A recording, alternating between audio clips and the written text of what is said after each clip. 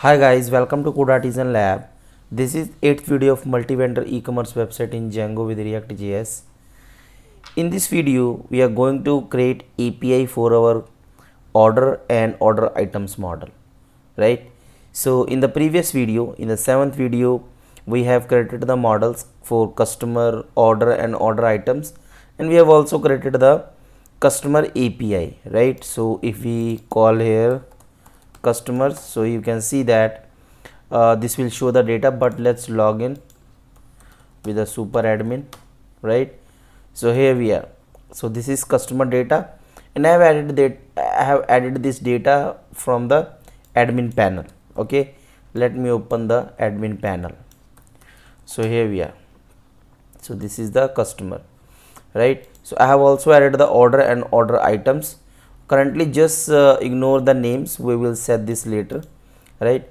So here we have a customer list, and now we will create the API for our where is that, sorry, API for our order, and let me go to the app, order and order items, right?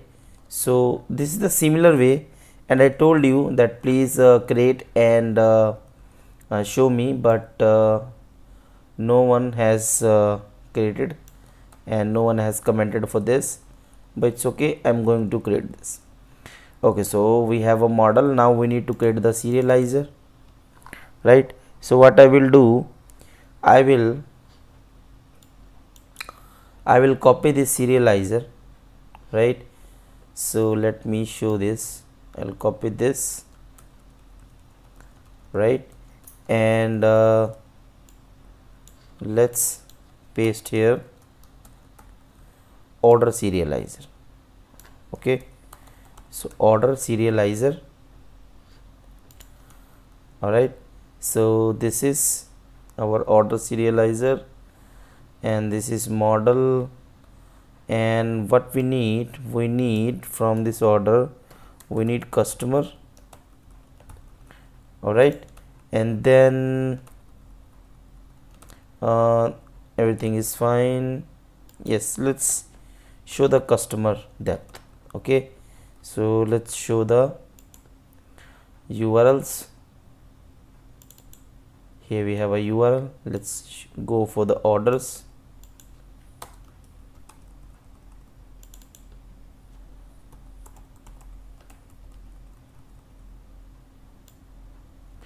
So here we have order. First of all, we will create for orders, right? So now we will create the views. So copy this and paste here order, right? So now here we are. So this will be order list, and here we are order list, and serializer will be order serializer. Okay, so serializer will be order serializer.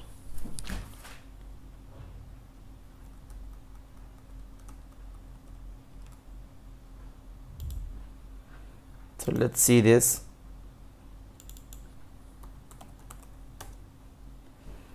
Okay, so it's saying something. Let's go for, here we have order list. In the serializer we have customers, and let's go for the model. So customer, yeah, this should be order.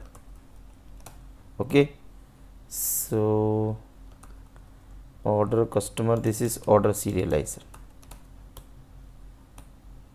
Okay, so now you can see that here we have a order list, and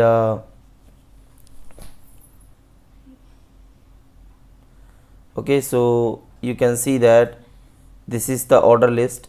Now we will create the API for order items. Okay, and I have added this in our order here. You can see that so that I have added these models in the admin panel, and these are the order items, right? So now we need to create the API for order items. All right, so what we need to do, when we go to the particular order, it should show the all the items, right? So let's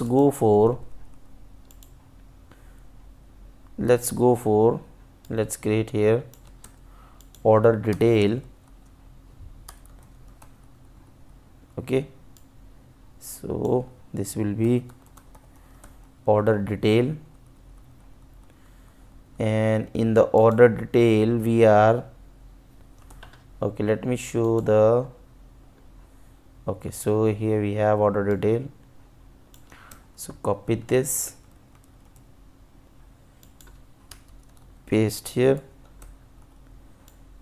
and this will be order detail, and here we have order objects, and this is order serializer, actually order detail serializer. Okay, and this is order serializer, this should be order detail serializer. All right, so now, okay, so what should we do? One more thing here, we need to create the URL, and this will be order detail slash, let's say, pk. All right, so this will copy, paste, order detail. All right, and in the order detail serializer we will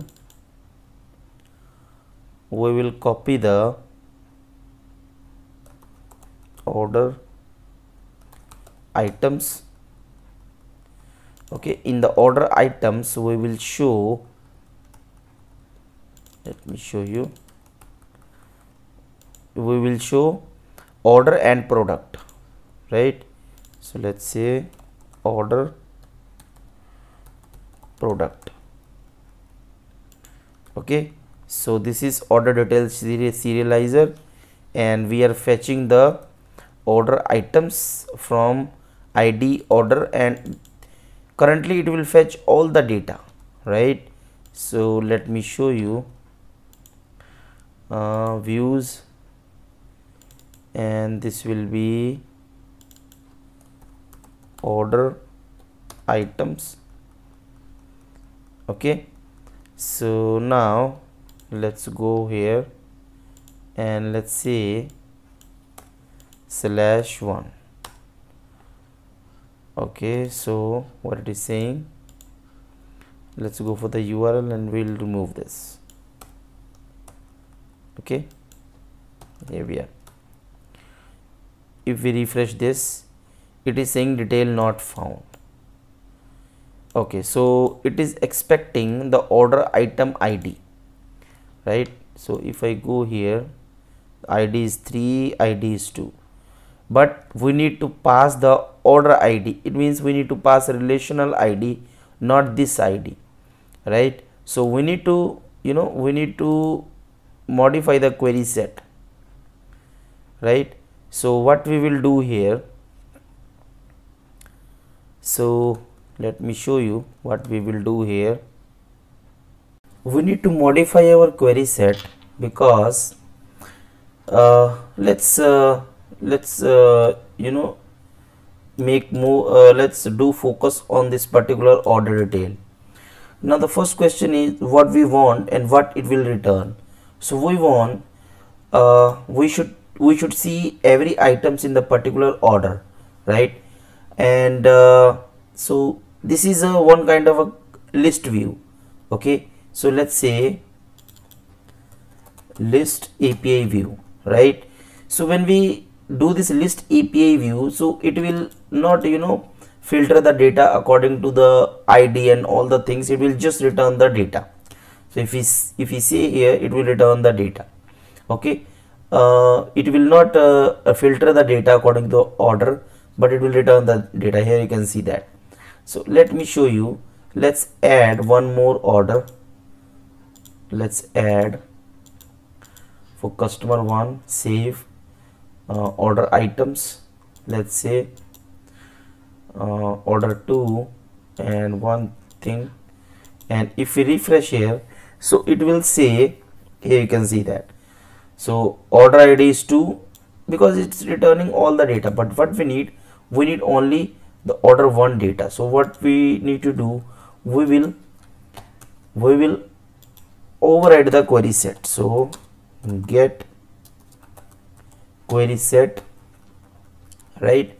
So what we will do here, so let's say QS equal to this. Let's not do this. Okay, so this is our query set. So first of all, we need order ID. So we can get the order ID from keyword arguments from the current request. So we'll say PK, primary key. This is order ID, right? And then we need order equal to, models dot order dot objects dot get ID equal to order ID. Now order items equal to models dot order items dot objects dot filter order equal to order, right? And then return order items, right? So let's see now. So if we refresh here, you can see that only the order ID 1 will be filtered here, and if you see 2 here,